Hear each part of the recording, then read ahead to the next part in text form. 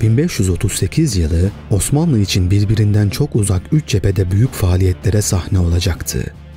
Kanuni Sultan Süleyman ordularıyla Boğdan üzerine yürürken, Kaptan-ı Derya Barbaros Hayreddin Paşa Akdeniz'de büyük Haçlı donanmasıyla, Hadım Süleyman Paşa ise Hint Okyanusu'nda Portekizlilerle büyük bir mücadele içerisine girişecekti. Ayrı ve birbirinden çok uzak sahalarda icra edilen bu büyük teşebbüsler, Osmanlı Devleti'nin ölçü tanımaz iktisadi ve askeri kuvvetinin azametini gösteriyordu.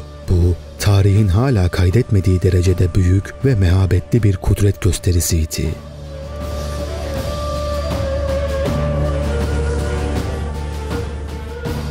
Boğdan Voyvodalığı ilk defa Sultan Fatih devrinde vergiye bağlanmış, 2. Bayezid zamanında bu vergi artırılmıştı. Kanuni dönemine gelindiğinde ise Boğdan Voyvodası Petro, Kanuni Sultan Süleyman'ın İtalya Seferi'nde başarısız olmasından ve Avrupa'da Osmanlı aleyhine kurulan ittifaktan cesaret bularak Osmanlı Devleti'ne olan bağlılığını kesmiş ve vergisini ödememişti. Ayrıca Osmanlı Devleti'nin dostu olan Polonya Kralı Sigismund'la savaşmıştı. Nihayet etrafına devamlı olarak adam ve silah topladığı ve Avrupa devletlerinden yardım istediği casuslar aracılığıyla padişaha ulaşınca Kanuni Sultan Süleyman Boğdan üzerine sefere çıkmaya karar verdi.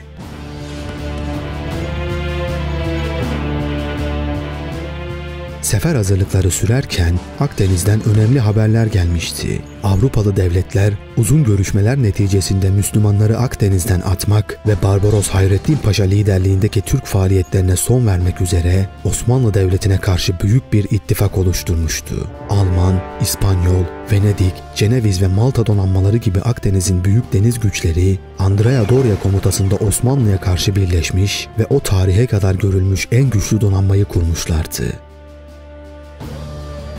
Barbaros Hayreddin Paşa, kurulan bu ittifak donanmasına karşı koymak için Adalar Denizi'nden Adriyatik Denizi'ne doğru harekete geçti.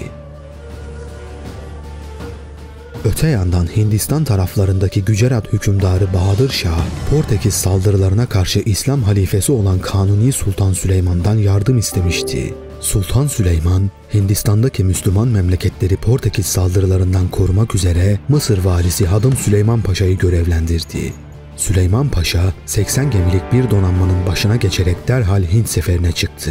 Böylece Osmanlı Devleti birbirinden binlerce kilometre uzaktaki sahalarda, denizlerde ve karalarda adeta tüm dünyaya meydan okuyordu.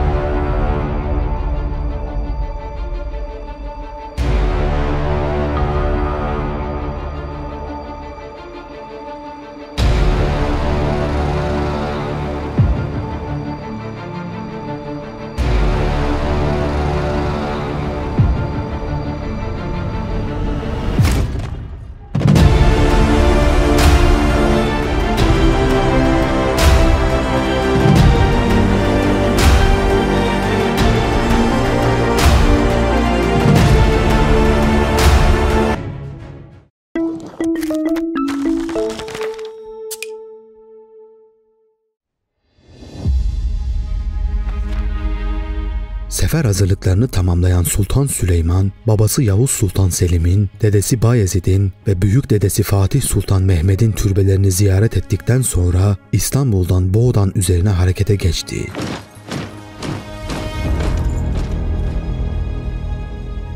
Padişah Edirne'ye geldiğinde Basra hakimi Emir Raşid'in elçisi padişahın huzuruna çıkarak Basra'nın Osmanlı'ya katılmak istediğini bildirdi. Kanuni Sultan Süleyman, o vakte kadar müstakil kalmış olan Basra'nın Osmanlı'ya katılmasından büyük memnuniyet duymuştu.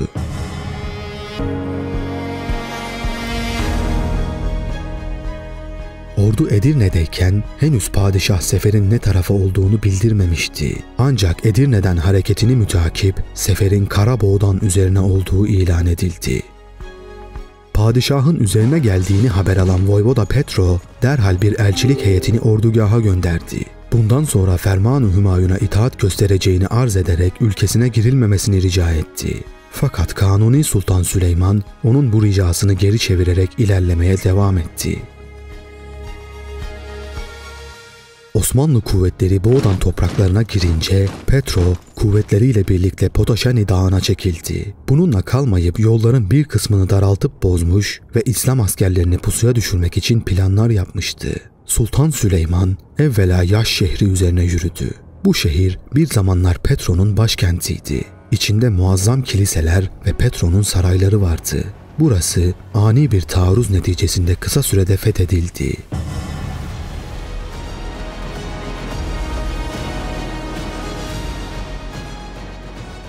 Bu sırada Hindistan'a doğru yelken açmış olan Hadım Süleyman Paşa, Bahadır Şah'ın Portekizliler tarafından öldürüldüğünü öğrenmişti. Bahadır Şah'ın ölümünden sonra Gücerat ülkesi saltanat kavgaları ile sarsılmıştı. Nihayet Bahadır Şah'ın yerine tahta yeğeni 3. Mahmud geçmişti.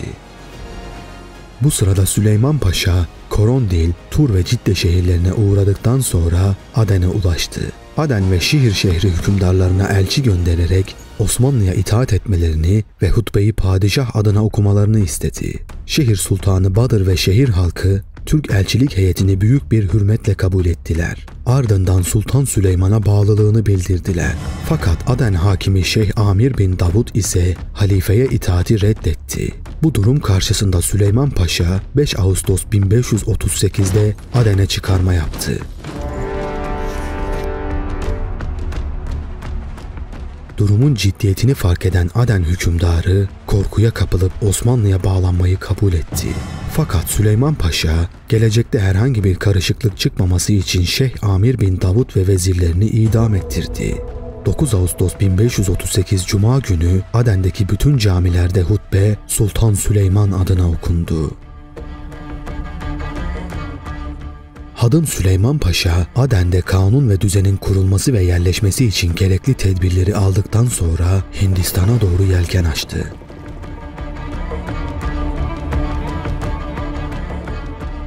Bu arada Petro, Osmanlı askerlerinin Yaş Hisarı'nı ele geçirip üzerine doğru hareketlenmesiyle birlikte büyük bir korkuya kapıldı. Osmanlı ordusu ilerledikçe Boğdanlılar ormanlara doğru çekiliyordu. Nihayet Osmanlı ordusu Boğdan'ın başkenti Suçeva şehrine ulaşınca şehirde hiçbir savunma tedbiri olmadığını ve Boğdan ordusunun da kaçmış olduğunu gördü. Şehirdekiler Osmanlı ordusuna mukavemet edemeyeceği kanaatine varınca şehrin anahtarlarını Sultan Süleyman'a teslim ettiler. Böylece Boğdan tamamen Osmanlı toprağı olmuştu. Kanuni Sultan Süleyman Çetine'yi buraya voyvoda olarak atadı. Bu arada Polonya kralının elçisi gelerek Sultan Süleyman'a itaatini bildirdi. Bunun üzerine Sultan Süleyman onun itaatini kabul edip hilat giydirdi. Böylece Lehistan da Osmanlı Devleti vasalı haline gelmişti.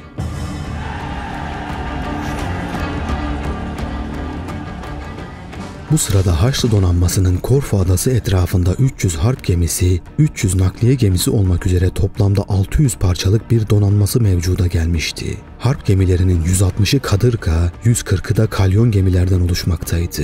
Avrupa'nın her yerinden gelen toplamda 60 bine yakın da askeri mevcudu bulunmaktaydı. Buna mukabil Barbaros Hayreddin Paşa'nın emrindeki donanma ise 102 tanesi Osmanlı Devleti'ne, 20'si ise gönüllü korsanlara ait olmak üzere 122 gemiden ibaretti. Askeri gücü ise 8 ila 12 bin arasındaydı. Diğer taraftan Haçlı donanmasındaki 2500 topa mukabil Osmanlı donanmasında yalnızca 366 top bulunmaktaydı. 24 Eylül 1538 tarihinde Barbaros Hayreddin Paşa donanmasını Arta Körfezi'nin içine yerleştirmiş, komutanlarıyla istişare etmekteydi. Komutanların ekseri görüşü Haçlılar gidene kadar Körfez'den çıkılmaması yönündeydi. Lakin Barbaros Hayreddin ise tam tersini düşünmekteydi. Fakat yine de kararsızdı. 2 rekat namaz kıldıktan sonra ellerini yüce dergaha kaldırdı. Allah'ım, Habibin Muhammed Mustafa hürmetine bana bu gece rüyamda düşmanın üzerine hücumun mu yoksa yerimde kalmamın mı daha iyi olacağını malum eyle. Zaferin yolunu açacak işaretleri lütfunla yine göster. Şu vakte kadar nice defa bizlere nusret eyledin ve bu aciz kullarını zaferlere nail kıldın. Bu defada inayet ve hidayetinle bizleri muzaffer kıl ey Rabbim diye iltica etti.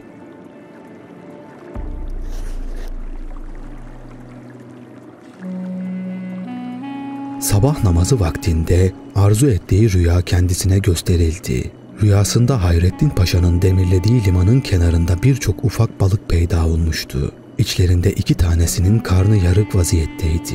Bu arada birkaç kişi yanına gelerek bu balıkları sana padişah hazretleri gönderdi dediler. Hayreddin Paşa sabah namazı için uyandığında Cenab-ı Hakk'a şükretti. Rüyadaki işaretleri vakıf olduğu rüya tabiri ilmiyle isabetli bir şekilde çözdü. Bu rüyadan Kanuni'nin Boğdan'ı fethettiğini anlayıp kendisinin de düşman üzerine hücuma geçmesinin gerektiği manasını çıkardı.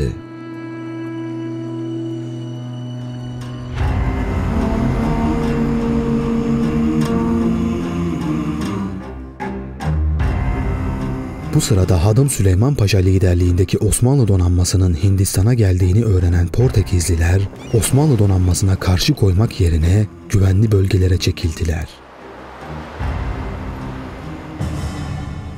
Hadım Süleyman Paşa, Portekiz donanmasının çekildiğini öğrenince Portekizlilerin elinde bulunan Kuka ve Kat kalelerine hücum etti. Buralara asker çıkararak Portekiz kalelerini kısa sürede ele geçirdi. Bu muharebelerde pek çok Portekiz askeri Osmanlı askerleri tarafından öldürülmüştü. Ardından Hadım Süleyman Paşa, Portekizlilerin elindeki en önemli şehir olan Diu şehrini kuşattı. Şehir hem karadan hem de denizden kuşatılmıştı. Türk topçusunun şiddetli bombardımanına ve şehirle istihkamların harap olmasına rağmen Antonio ismindeki Portekiz komutan çok sağlam bir müdafada bulunuyordu. Hatta kadınlar bile bu harbe iştirak ediyor ve şehri savunuyorlardı. Fakat şehri inatla kuşatmaya devam eden Hadım Süleyman Paşa pes etmiyordu.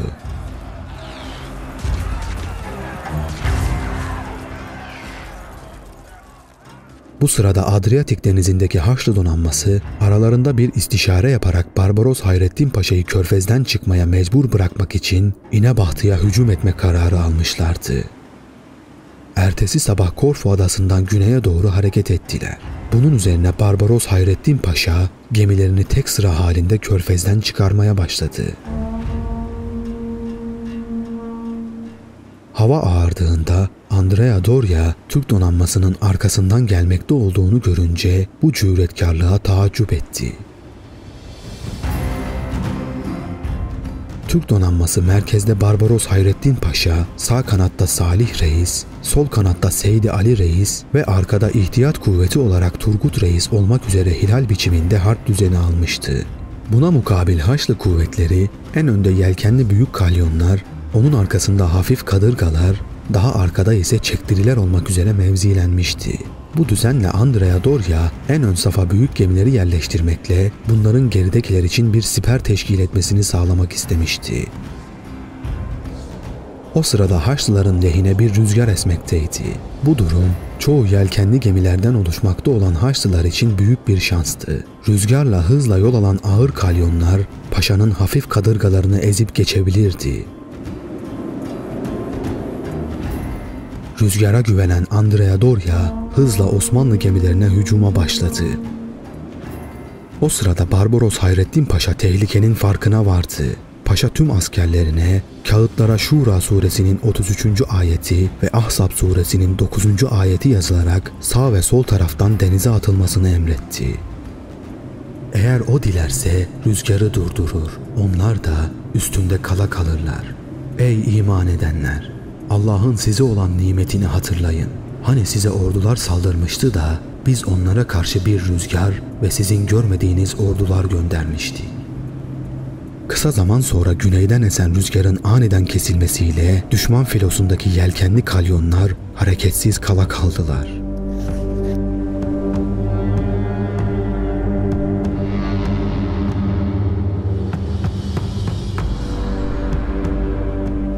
Kalyonların hareketsiz kalması üzerine Andrea Doria öndeki kalyonlardan yoğun bir top ateşi başlattı. Ancak kalyon toplarının menzilinin kısa olması sebebiyle bütün külleler denize düştü. Bunun üzerine Barbaros Hayreddin Paşa kalyonlara doğru top ateşine başladı.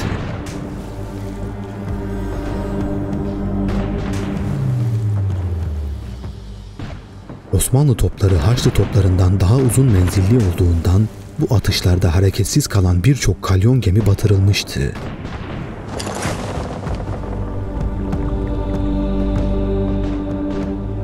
Andrea Doria bunun üzerine sağ ve sol kanattaki kadırgalarını harekete geçirerek Osmanlı donanmasını çevrelemek istediyse de Osmanlı kanatlarından gelen yoğun top atışları nedeniyle bunu başaramadı. Top menzillerinin avantajını kullanan Barbaros Hayreddin Paşa, gemilerini gemi gemiye rampa ederek savaştırmak yerine kalyon toplarının menziline girmeden Haçlı donanmasını müthiş bir top atışıyla bombardıman etti. Osmanlı donanmasından henüz tek bir gemiye dahi gülle isabet etmemişken Haçlı donanmasının 60 tane kalyonu top atışlarıyla batırılmıştı. Büyük kalyonların etkisinin kırılmasının ardından Hayreddin Paşa, harbi kati bir neticeye ulaştırmak için cüretkârane bir hücumla Haçlıların kalyon hatlarını yarıp katırgalarına cepheden saldırmak için harekete geçti.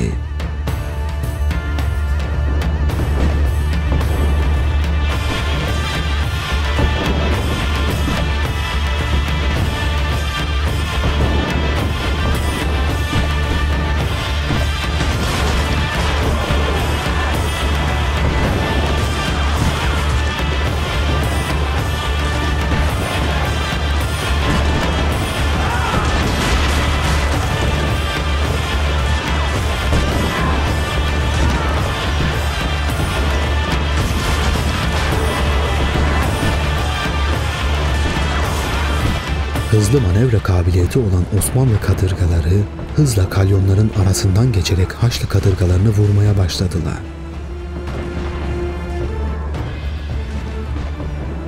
Haçlı gemileri merkezlerine giren Osmanlı kadırgalarıyla uğraşırken Turgut Reis sağ ve sol kanattan ilerleyerek Haçlı gemilerini çevrelemeye ve müthiş bir top atışına tutmaya başlamıştı. Andrea Doria, Barbaros'un gemilerini iki ateş arasında bırakmak isterken kendisi iki ateş arasında kalmıştı. Üç taraftan gelen top ateşiyle neye uğradığını anlayamayan Haçlı gemileri birbirine çarparak dehşetli bir paniğe sürüklendiler. Bu durumu gören Andrea Doria tüm gemilere geri çekilme emri verdi. O sırada denizde müthiş bir bora baş gösterdi.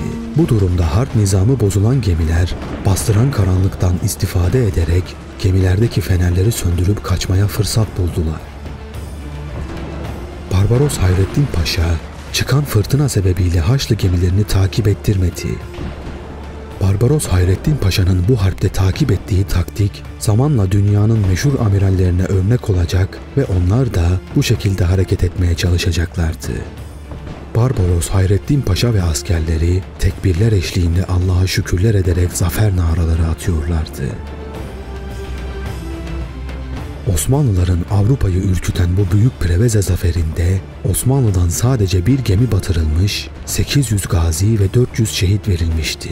Bunun mukabilinde Haçlı ordusunun 128 gemisi batırılmış, 2500 askeri esir alınmış, binlerce askeri de öldürülmüştü.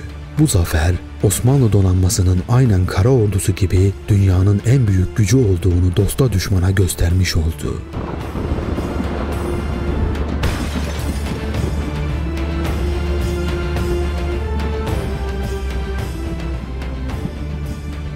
Barbaros Hayreddin Paşa, zaferin müjdesini vermek üzere oğlu Hasan Ağa'yı Kanuni nezdine göndermişti. O sırada Kanuni Sultan Süleyman da Boğdan'ın fethinden dönmekteydi. Bu fethin üzerine bu müjdeli haberi de duyunca Rabbine şükretmişti. Osmanlı ordusu Allah'ın nusretiyle batıda Haçlıları, doğuda Safevileri yendikten sonra dünya tarihinin gördüğü en büyük donanmayı da denizlerde perişan etmişti.